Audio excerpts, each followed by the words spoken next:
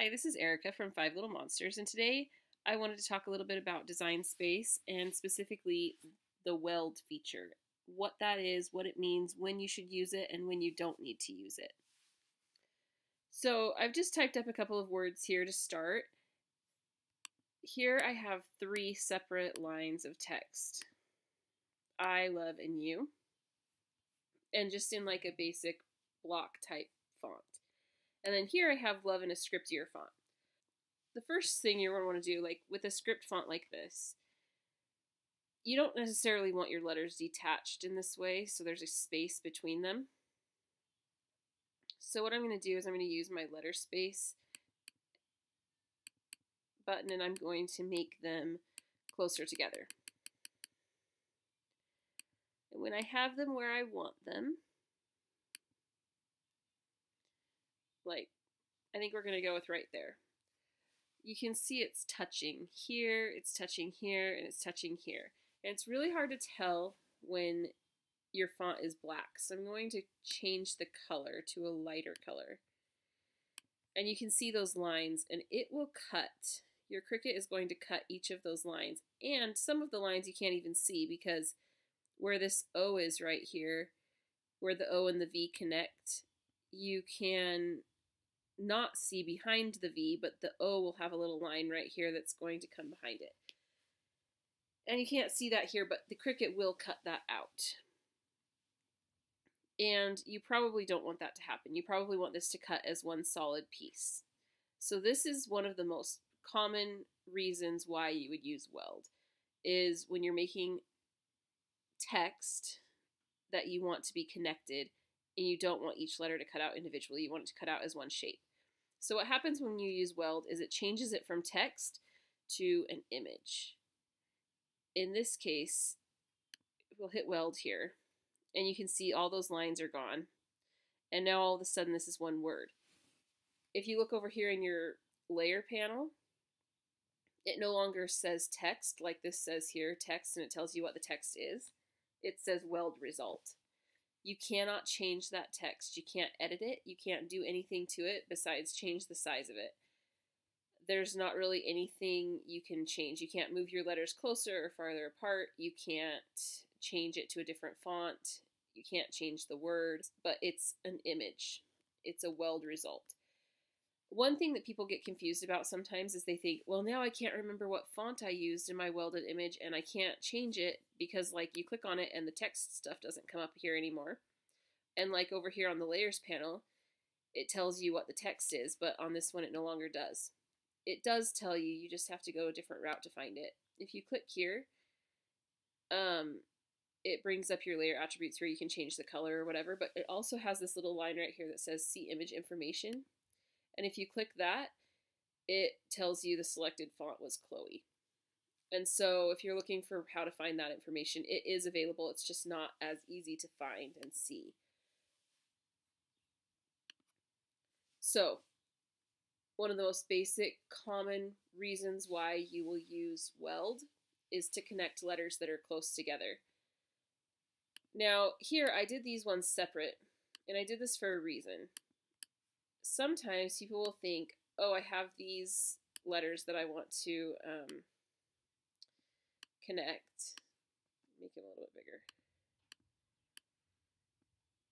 And maybe you're trying to figure out how you want them to be positioned, so you want them in different layers so that you could decide, do you want it like staggered or do you want it centered or whatever. But let's say you get it to where you're happy with it. Maybe I don't know. You decide that's how you want it to be laid out. So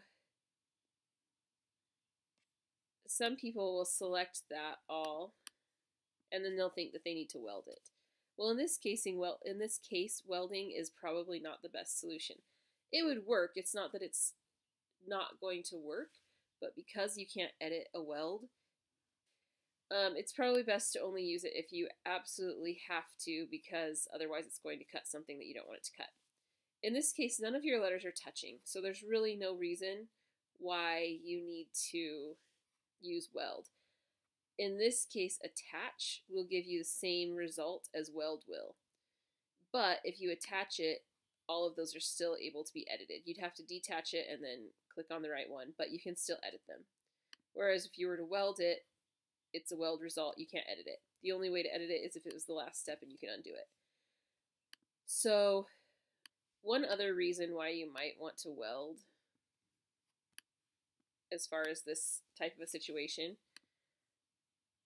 is because, hang on, I need to move those, they're kind of bugging me.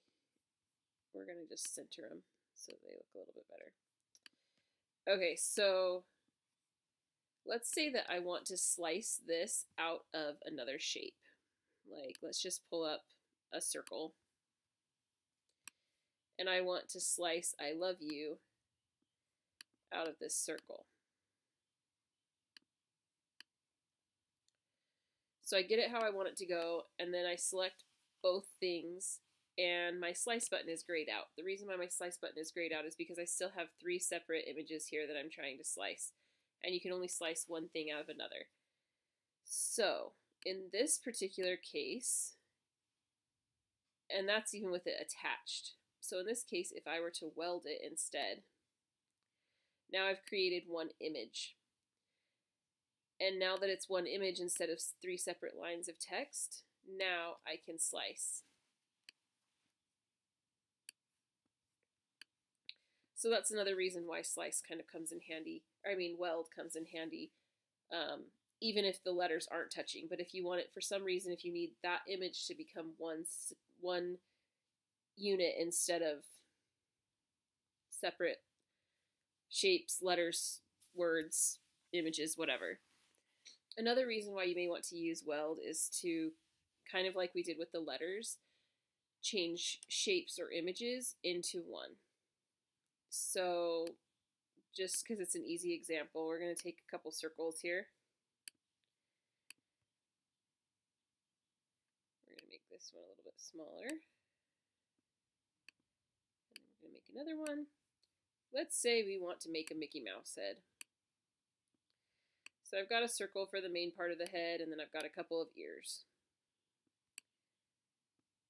I'm going to put those where I want them to be, and then, oops.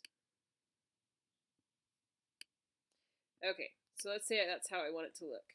Now, problem, if I cut this out like this, it's going to cut along the edge of this circle, and it's going to cut along the edge of this circle, and you're going to have a little wedge that's going to get cut.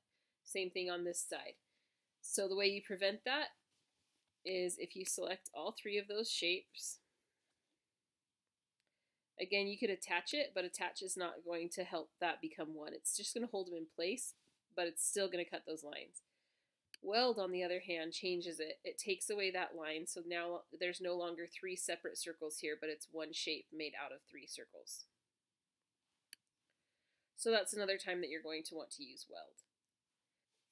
So those are kind of the 3 main times that I use weld, and that it makes sense to use weld rather than using like attach or group or one of the other tools. One more thing that you may want to do at some point that is another way that you could use weld. I'm going to go back to the word love just because it's an easy one to do. And I'm going to change it back to a really basic block font. So we're just going to go back to that Cricut Sans that the other I love you is made out of.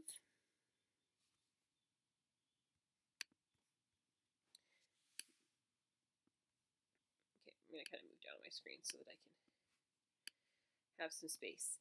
So I'm going to make my square about the same size as my letters. So this is kind of another thing, like you could possibly want to connect your text to a shape. Like maybe you're making a card or something where you're going to want some words to be kind of attached to a shape. This is another time that you would use weld.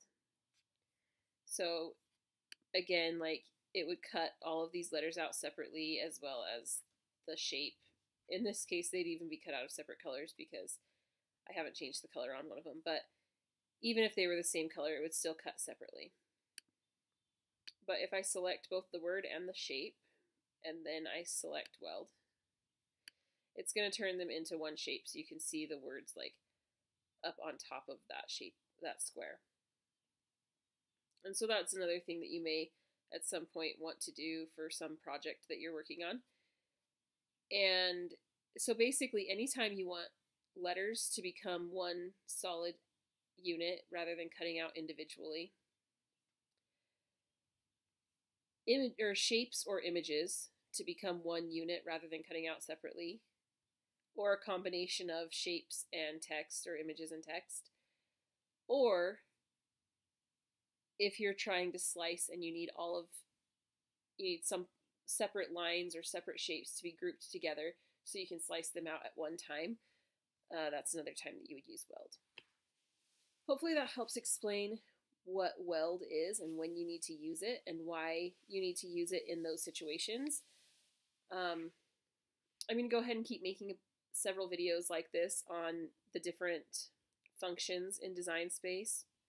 Weld is just the first one that I chose to do, but I'll also show how to use slice, attach, group, contour, all of those different things. So if you need help with any of those, be sure to check back for new videos as I come out with them.